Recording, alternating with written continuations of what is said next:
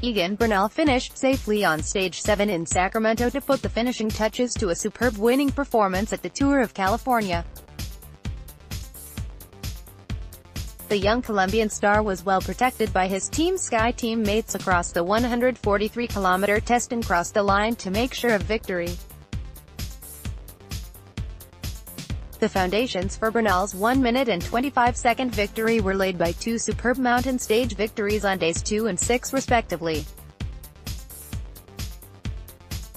By default, Bernal also picked up the jersey for Best Young Rider in his first World Tour stage race success. Doug Gegenhardt added to a strong team outing with 5th place overall, 228 back on Bernal after playing such an instrumental part in his victory. Team Sky put together an incredible team ride to win the race overall for a second time. Sebastian Hainau and Pavel Sivakov rode hard on the climbs, as did Ian Stannard and Luke Rowe, who also utilized their experience and power on the flat. Łukasz Wisniewski was also key across the race before a crash on Thursday forced him out of the event. The final day saw a sprint finish with Fernando Gaviria, Quick-Step Floors, edged out a narrow victory. Team Sky rode hard to string out the bunch and make sure Bernal finished safely, making it to the 3-kilometer mark and ultimately the finish to become the youngest ever winner of the race.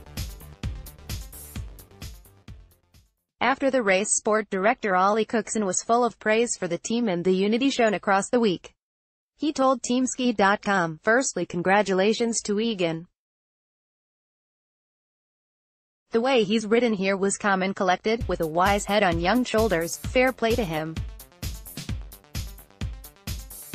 But then if you look at the way we did it, from the tactics, the work behind the scenes with all the staff and extra feeds, and then some really key rides from a young British rider who has really developed in Dow. That's really important for us and we've all looked at what he's done over the last couple of days. Of course he lost that time, that would have put him most likely on the podium. Though that was impressive.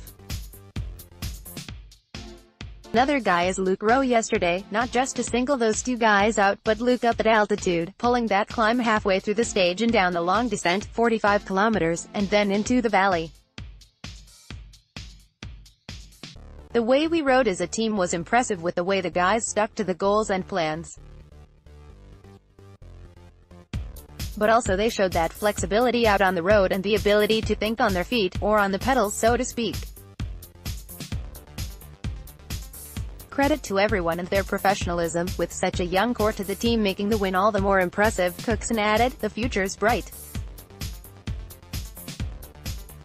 That's one thing we've always looked at since day one, is actually bringing talent on.